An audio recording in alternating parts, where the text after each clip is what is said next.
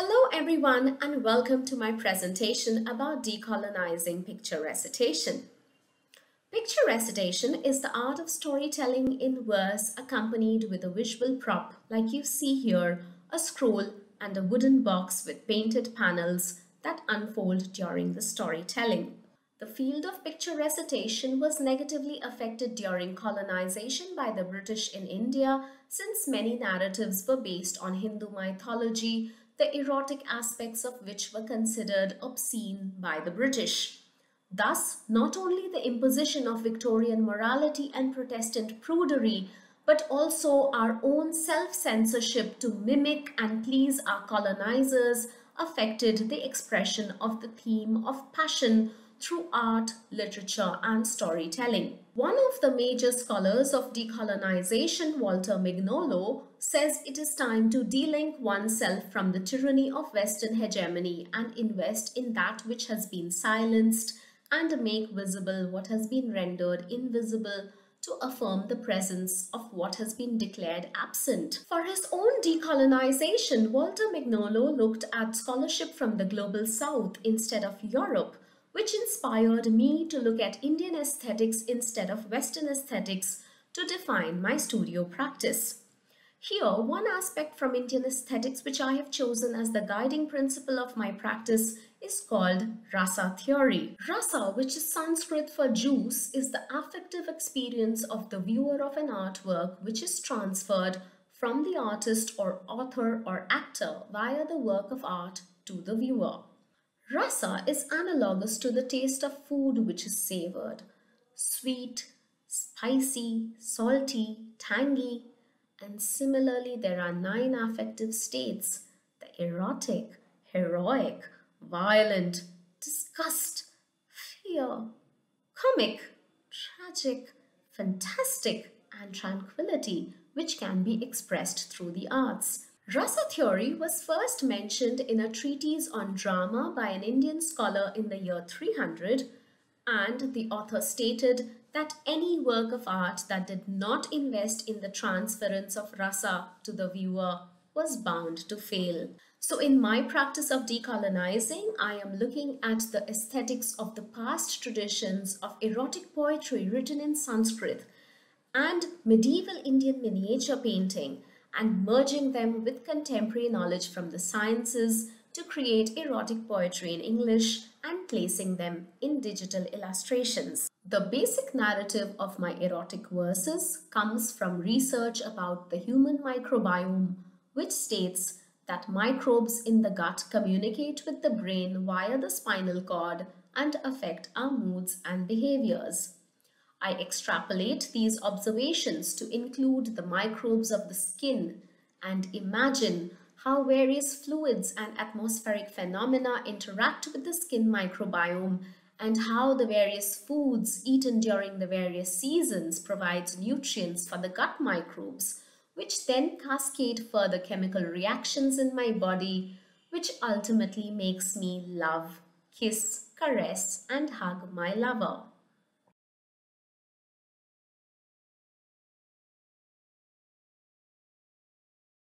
Mustardy carrots bathed in bubbling brine soak the sun in my stead and father new neurons in my head. The neurons sparkle fireworks of dopamine and oxytocin when smooth bedsheets churn ferocious waves that smash the pillow boats. Referring to the forests of microbes lining my skin and intestines, I have titled my series of illustrations, The Forest on My Flesh.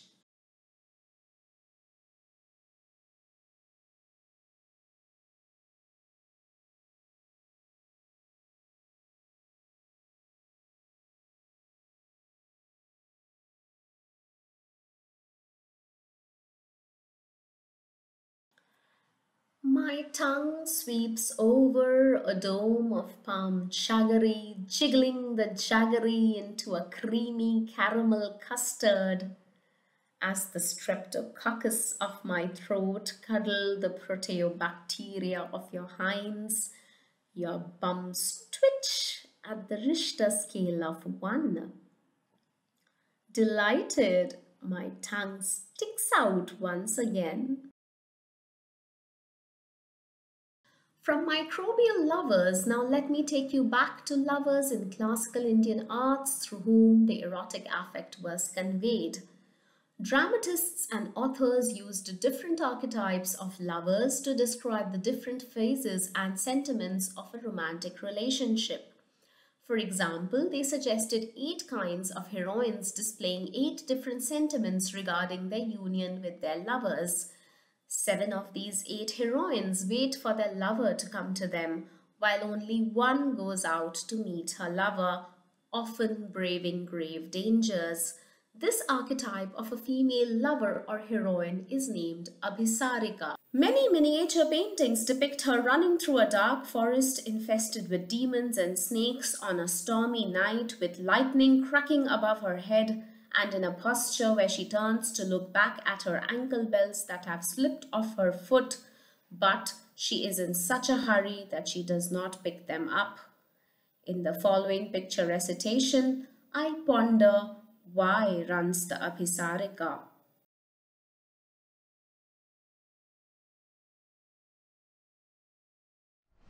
Lightning rips apart the bonds of nitrogen that spins down the raindrops to the actinomycetes of the soil, who joyfully diffuse petrichoral bouquets of geosmin and tyrosine that waft into lovers' nostrils, becoming dopamine in the mesolimbic pathways of the brain. The dopamine needs its own bard and ballad to sing of all it risks in pursuit of pleasure, suppresses inhibitions, makes us go get it, setting heroines on new adventures. The lightning of such storms illuminate the experimental arts lovers discover. And for those with no erotic manuscripts to guide, the best love is still made on a stormy night. Lightning that splits nitrogen bonds lovers, cascading its atoms from cloud to soil, from raindrops to fragrance to fireworks of dopamine in lovers' cerebrums.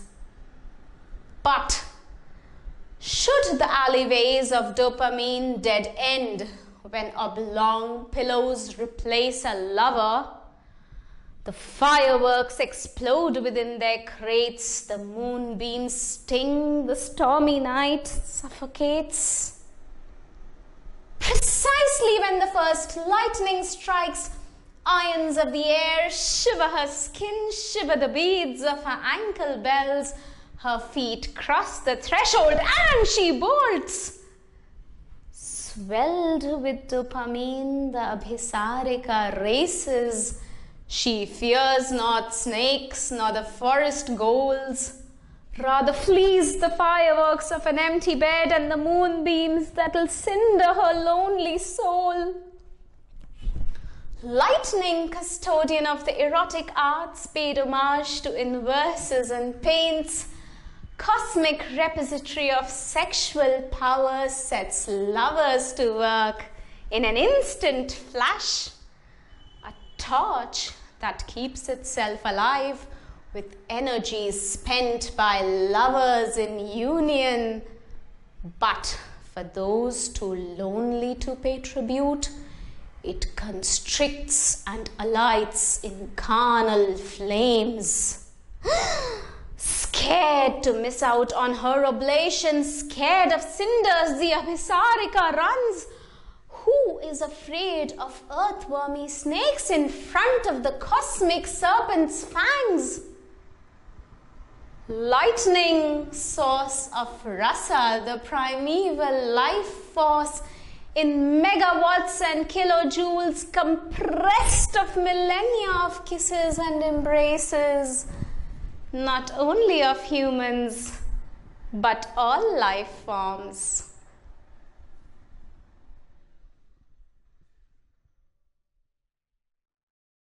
So thank you everyone for your time and attention. I hope you savored some rasa, some aesthetic pleasure, and I wish you all a romantic day ahead.